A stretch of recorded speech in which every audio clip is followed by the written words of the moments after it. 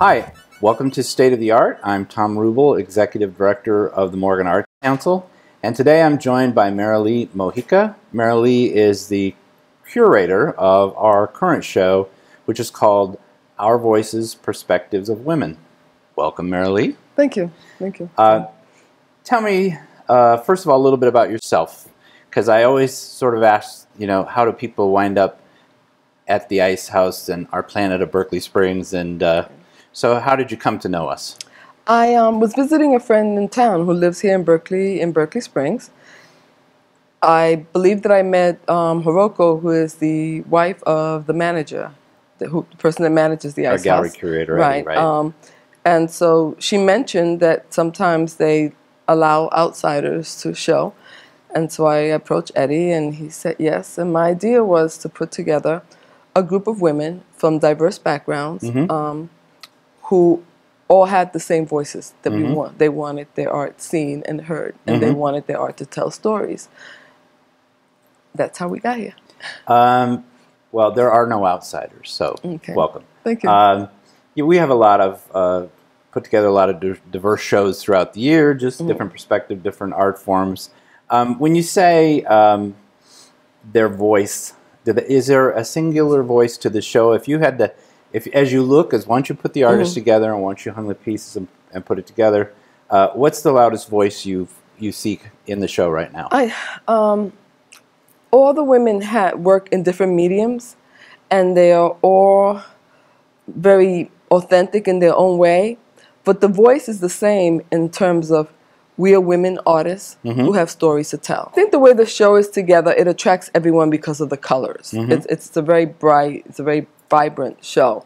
And I could say that all the women are aiming to pull their viewers in with whatever it is that they're presenting. For me personally, I paint women. I am a figurative artist, and my parents being from Puerto Rico has obviously had an influence in me because of color.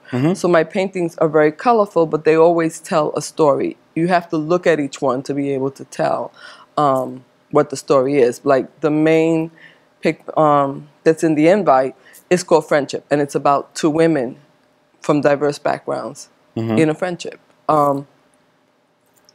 That's my angle. What about some of the other artists? Kiana Clark's art is very strong in terms of color, and it comes from a very African-American perspective. So her women are warriors in a way, Marcy paints women. She's an encaustic painting, and although all the women are nude, they're not vulgar paintings, they're not pornography. It's basically vulnerability that you see in her work. Julia Vallejo paints very large, and her purpose is for you to obviously see something powerful when you see it, because it's in such a large scale.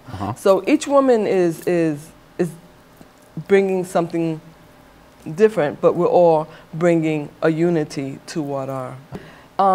There's Rachel Clark, who does sculpture art, and she does what are goddesses, and she believes that every woman is a goddess. And so she does these beautiful goddesses with found objects. They're really beautiful assemblage pieces. And then there is Jane Petty, and she's a sculptor, mosaic artist. I do ragdoll, so they're my ragdolls of Frida Kahlo. And then there's Norma Jean. Norma makes baskets. I saw those. Yeah, those are really interesting, the way she puts them together with coil and fabric. And she basically picks fabrics from different parts of the world. So they're very ethnic in her way. I'm excited about having all the women in the show. Great. I really am. Thank you. Great. Have you curated before? Absolutely not. How did it feel? I mean, did anything surprise you as you were? Yes, that it's a lot of work. It's a lot of work. It's almost scary, but interesting to do. I have done other things. I live in Washington, D.C., although I'm originally from New York. I've done other things with restaurants in the area of Washington, D.C., and maybe Virginia, Maryland, but nothing to this scale where you get 16 women to join you to come with you to another state and exhibit. So I'm very proud of this. I'm very excited about this, and I'm hoping that the opening is, well, I know the opening is going to be a success. There's no way to avoid that. It's a nice. If you had it to do over again, would you have done anything differently? I probably would be a little bit more prepared.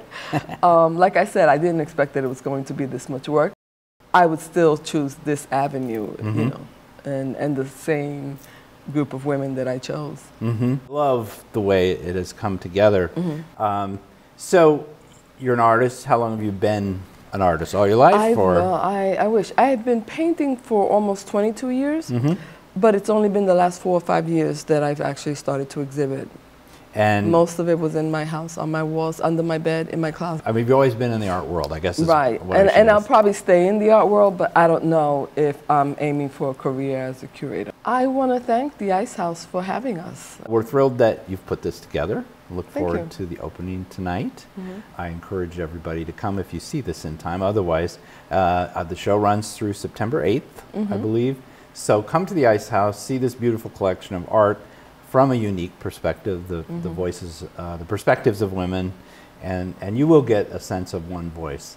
So until next time, I'm Thom Rubel. This is State of the Art, and thank you for tuning in.